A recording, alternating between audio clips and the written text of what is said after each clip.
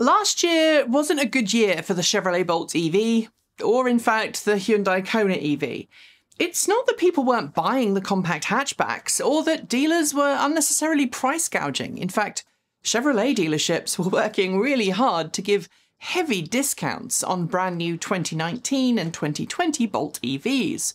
It was that both models were involved in safety recalls involving their battery packs, namely recalls to address a problem within the battery packs themselves that had resulted in a small number of both Chevrolet Bolt EVs and Hyundai Kona EVs spontaneously bursting into flames. Cars affected included 2017 through some, but not all, 2019 Chevrolet Bolt EVs, and all model years of Kona EVs manufactured to that point. Fires involving the Kona EV happened first, then a few months later, the Bolt EV was also implicated. Initial investigations into the fires concluded that they occurred after the battery packs had charged to an indicated 100% full or had been driven a short distance after being fully charged. In the case of the Kona EVs, several fires occurred while the cars were plugged into charging stations, causing both companies and their chosen battery supplier LG Energy to issue recall notices. At first, both Chevrolet and Hyundai published safety notices to inform owners that they should not charge their cars beyond 90% state of charge, and in the case of the Chevrolet Bolt EV, advocated for customers to use what's known as Hilltop Reserve Mode, a feature on early Bolt EVs that allowed them to charge to only 90% full. Then, both companies began an extensive recall campaign, asking customers to visit their local dealerships to have software updates applied under warranty that would temporarily restrict their vehicle's maximum state of charge while a more permanent solution was found. Side note, some 2019 Bolt EVs, and any Bolts made after that point, are not affected by this recall since their battery packs were made in the United States on a brand new production line that opened there in 2019.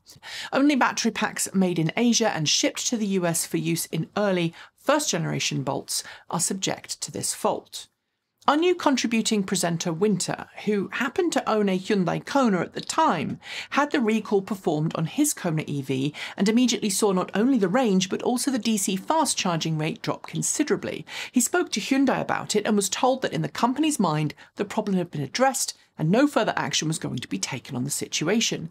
With the recall complete, the car, he was told, was now safe to park indoors again, and he was told he should expect that nothing more would be needed.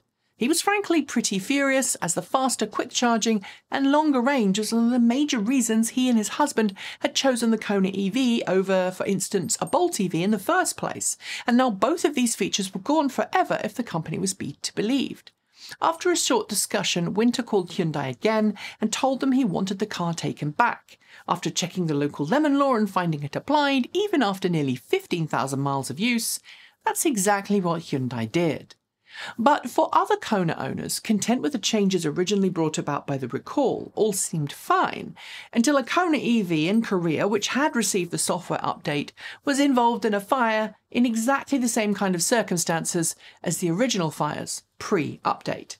Hyundai went back to the drawing board and eventually came to the conclusion that the Kona EV with the flawed batteries would have all battery packs replaced, a process that Hyundai has announced but not yet begun in earnest as far as we know. In the meantime, it issued a new software update that further restricts the maximum charge the car can accept and informed all owners who haven't had the second software update performed that they shouldn't park in garages or near any structures. A short while later, as owners of two Chevrolet Bolt EVs, myself and my wife had the updates applied to our cars, restricting our maximum range per charge slightly, but making no other noticeable difference in day-to-day driving. And I've done some long-distance trips with the update.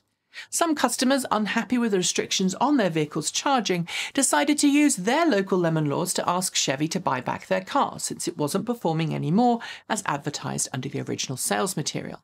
Some, like Winter with his Kona, were successful. Others haven't been. Since then, both Chevy and Hyundai have remained pretty quiet on the battery issue. Initial reports that the electrolyte in the Hyundai Kona EV's battery pack was at fault led Chevy to claim it didn't have the same fault as Hyundai as it used a different cell design. But then Hyundai surprised everyone earlier this year by announcing that the fault in its batteries lay in a production line defect that resulted in misaligned layers of the battery during manufacturing. Its batteries, made on a production line in Nanjing, China, were confirmed as having a mechanical defect, and as a consequence, that was when Hyundai announced it would recall all Kona EVs worldwide, replace faulty battery packs with new ones, as well as replace a small number of Korean market buses that had the same battery pack. Chevrolet, meanwhile, whose battery cells were made at LG Energy's Oshan facility in Korea, maintained at the time that it still believed its battery problems could be fixed with a simple software update, with the rollout of a final recall on the issue expected in early April. It is now late April, and while Chevrolet remained quiet for the entire month, we have just gotten word of the first official update to this battery problem. As reported earlier today by Reuters and confirmed via an update on Chevrolet's Bolt EV battery recall page, but not through any emails we've received yet, Chevrolet now says it has a procedure that it will be undertaking to rectify the problem and return customers' cars to full battery capacity. But it might include module replacement for some EVs. It reads, quote, General Motors is notifying owners of select 2017 through 2019 model year Chevrolet Bolt EVs that it has developed a remedy to complete the previously announced safety recall. As part of the service procedure, dealers will utilize GM-developed diagnostic tools to identify potential battery anomalies and replace battery module assemblies as necessary. The remedy will also include the installation of advanced onboard diagnostic software into these vehicles that, among other things, has the ability to detect potential issues related to changes in battery module performance before problems can develop. End quote.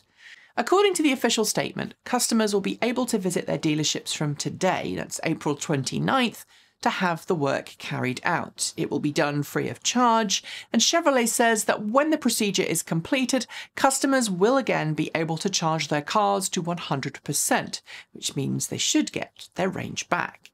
It's not clear at this point exactly what the new software will do, but according to the official recall notice, GM customers should expect to visit their dealerships for about an hour to have the work carried out.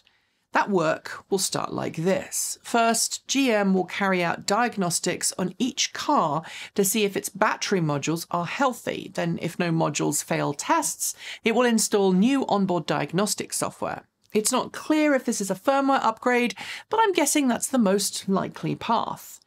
But if your car fails diagnostics, then GM says it will provide a loaner vehicle for a while and replace faulty modules. That process could take several days or more, depending on parts availability. For owners of the Bolt EV, it's good to see that there is a proposed solution, albeit nearly a month late. And frankly, I personally would still be happier if GM offered the same battery replacement program as Hyundai is promising for the Kona EV. But this solution also suggests that the remedy isn't quite as clear-cut as Chevy had originally thought, and while it had originally hoped to deploy a software-only solution, does point to a potential hardware fault with vehicle batteries. It also suggests that GM has learned a lot about its battery management system and is actively working to beef up its battery management on all of its Bolt and Bolt family vehicles. In fact, after it has carried out the immediate recall, the company says it will add the same new advanced software on all Bolts currently on the road and will be rolling out production 2022 Bolt EUV and Bolt EV with the new advanced software as standard from the factory. This recall should, I hope, also mean that affected Bolt EVs, which have a stop sale on them right now, will also be able to go back on sale post-recall. And that could mean some great used EV prices for those willing to look for a bargain. When this recall began, I maintained that we'd be keeping our Bolt EVs to see if the recall did indeed solve the issue, and I'm going to be eager to see how both our Bolt EVs, which have 56,000 and 90,000+ miles on the clock, and how Winter's Bolt EV, which just has 40,000 miles on the clock, will fare in the testing they will undergo at the dealership. While great little cars that have lost very little battery capacity, less than 1 kilowatt hour of capacity for both of our cars, and are ones that I hope will be in our family for many years since they suit our family's needs and offer cheap, unpretentious, cheerful motoring, I also need to be honest. I am not 100% convinced that this recall will 100% solve the problem, and with Ultium on the way in the near future, I'm also cognizant that General Motors has other battery vehicle technology to focus on, more so than perfecting tech that is, frankly, several generations behind its latest new and shiny. Similarly, Winter for his part remains pretty dubious. The Chevrolet recall to him bears a striking resemblance to the original promises Hyundai made to him about the Kona EV recall, that the system will check for any bad cells or modules and monitor batteries for any issues moving forwards. But with every Kona now getting new battery packs, he can't help wonder if there's a solution based more on hope than engineering. Still, with Hyundai's example fresh in its mind, you would hope that Chevrolet wouldn't be retreading old ground.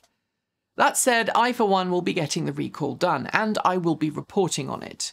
One of our remits here at the channel is to report on life with cleaner, greener, safer and smarter vehicles. And that means living with them, and reporting on the good, the bad and the ugly. And living with a car for as long as is practical and sensible, not just swapping out the car for the latest new EV every few months just to get extra social media love. And so it'll be. Our bolts have been incredibly reliable, save for an ABS issue with my car, a 12-volt reset that we had to do after a failed rapid charging station, and each car developing random errors after the last software update that then mysteriously vanished as quickly as it appeared. Hopefully this new recall will do what it says, but like I say, watch this space. That's it for today. As always, thanks to the folks on my right for being our $15 to $49 a month Patreon supporters. Special thanks to our $50 a month patrons: Anonymous Freak, Regine Fellows, Gordon C, Paul Conway, Laura Sanborn, Anthony Coates, Denny Hyde, Sean Ueda and Tashlin in the Gong. And our deepest gratitude to our $100 a month Patreon supporters: John Lyons, Marcel Ward, Reggie Watts, JP Fagerback, Will Graylin and Ian. If you would like to join the ranks of wonderful supporters, you will find links below to Patreon, Bitcoin and Ko-fi.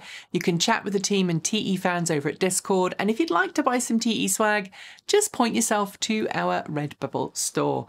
Thanks for joining me, and as always, keep evolving!